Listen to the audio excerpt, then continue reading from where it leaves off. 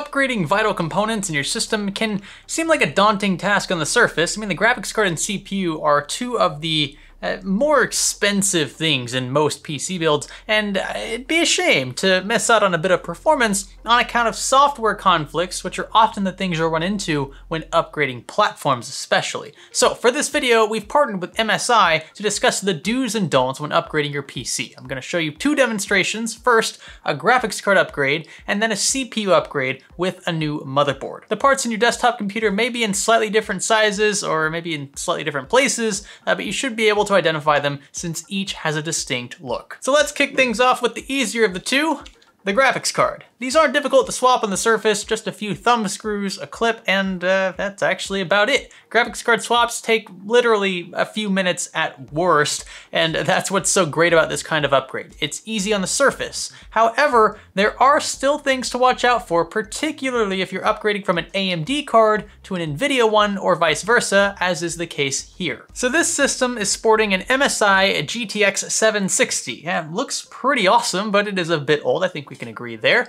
And I'm interested in upgrading it to something a bit more modern, say this RX 5700 XT.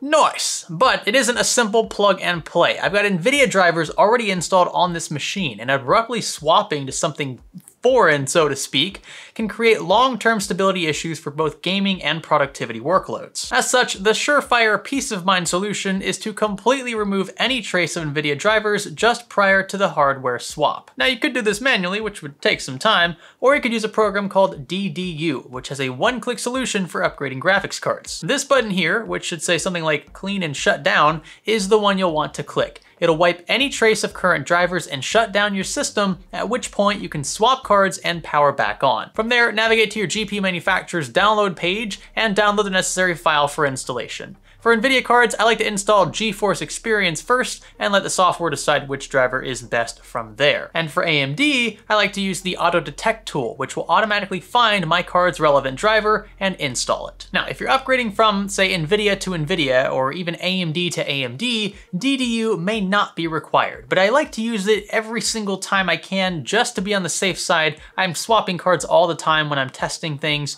and DDU prevents those unwanted headaches later on. Now, a few additional things to keep in mind when upgrading graphics cards. 1. Make sure the new card fits into your current case. Some cards may be a bit too long.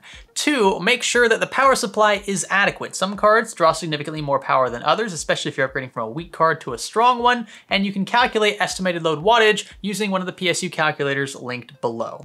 And 3. Make sure your new card is getting enough airflow. Even the best designed actively cooled graphics cards can run a bit loud in a hotbox. All right, the easier of the two upgrades is out of the way. Now, let's assume I want to upgrade platforms. And what I mean by that is the motherboard, the CPU, and potentially the RAM. Now, in this demonstration, we're using the exact same system, so we're gonna be actually removing the graphics card we just installed, but bear with me. We'll be upgrading from an AMD FX system to an AMD Ryzen system, which means we are replacing all three parts, the motherboard, the DDR3 to DDR4, and the CPU. Now, compared to graphics card upgrades, platform upgrades require much more effort, not only because you'll need to disassemble quite a bit in your current build, but also because there are some serious driver incompatibilities involved when switching between platforms. Even though we're sticking with AMD throughout this upgrade, these two builds have completely different processor microarchitectures and completely different motherboard chipsets. And for that reason, I will completely reinstall Windows to avoid most of the trouble.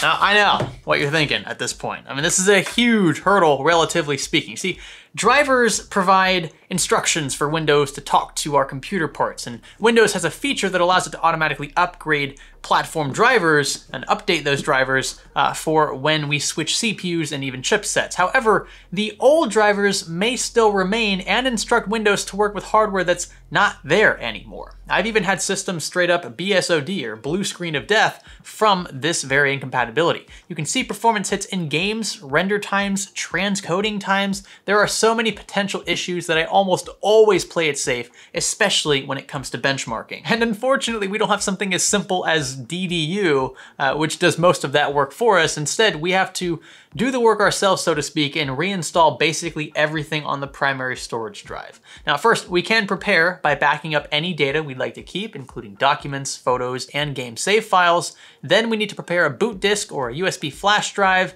with a bootable installer from Microsoft's website. We're gonna use the Windows Media Creation tool, which I have linked in this video's description. And with this tool, you wanna select the USB flash drive, set that up as a boot device like so. And when this process is complete, power off your system. Now it's time to change some parts. Remove your graphics card, disconnect all cables leading to your motherboard especially, remove standoff screws, and carefully lift the motherboard out of the system. You should be able to lift from the edges if possible, but if you have a large heat sink, you can grab it from there to help. Swap out rear IO shields and CPU air coolers if necessary, and repeat these steps in reverse to situate the new platform in the case. With the inside job finished, connect the USB boot device you created earlier and a keyboard and mouse. Now it's time to fire up the new build and spam that delete key. If done correctly, you should boot into your new motherboard's UEFI. In the boot tab, select the flash drive as the primary boot device, save settings, and reset. And after the cycle, you should see a Windows logo and then this screen here. Navigate like so until you arrive at this page, select custom install, and proceed to wipe your primary drive. This is the drive that will probably have all your important files on it. Again, make sure you've backed those up before doing this. And this is gonna be the drive that we're gonna call our boot drive. It's typically the fastest drive in our system. Once it's formatted, select it again and click next, at which point the tool will begin installing a fresh Windows operating system for you. And once your PC restarts on its own, remove the drive, run through the first time setup process, after which you'll end up on your empty desktop ready for new files again. So I know this wasn't the easiest procedure, and reinstalling Windows isn't always fun. In fact, most of the time it's not fun at all, but this should be done, again, for peace of mind's sake, if upgrading from an especially old platform or if swapping an Intel one for an AMD one or vice versa. It'll prevent software-related instability and ensure you're extracting the most from your hardware. Now, if you have any questions, be sure to leave those in the comment section below. I can't possibly cover everything related to upgrading, basic hardware in a single video, but I'll help where I can, and I'm sure others will be able to as well if you comment. If you enjoyed this video, you can give it a thumbs up. I would appreciate that. Consider subscribing, and I'll catch you in the next one. My name is Greg. Thanks for learning with me.